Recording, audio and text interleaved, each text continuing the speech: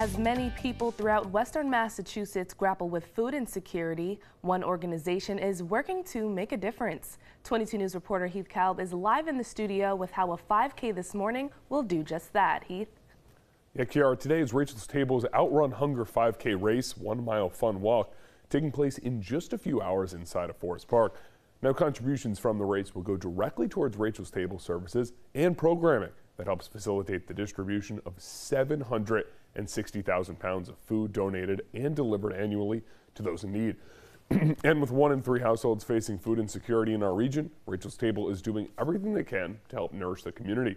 Executive Director of Rachel's Table, Jody Falk, told 22 News, "We have a food rescue. We purchase, we glean in the farms, and we help people even grow their own food. All of these programs and all of the food we purchase are supported by this race. The more of the people who can sponsor this race, come to the race, or donate will help us out throughout the whole year."